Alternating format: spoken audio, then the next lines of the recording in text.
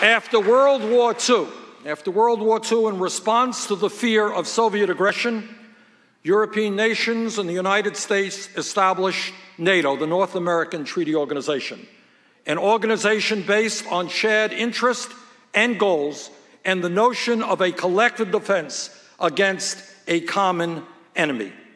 It is my belief that we must expand on these ideals and solidify our commitments to work together to combat the global threat of terror.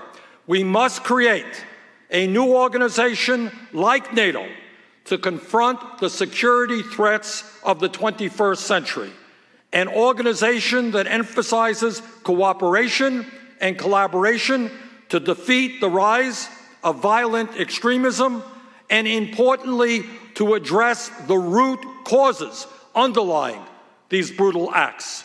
We must work with our NATO partners, we must work to expand the coalition with Russia, and we must work with members of the Arab League. But let us be very clear. While the United States and other Western nations have the strength of our militaries and our political systems, the fight against ISIS is a struggle for the soul of Islam, and countering violent extremism and destroying ISIS must be done primarily by Muslim nations with the strong support of their global partners.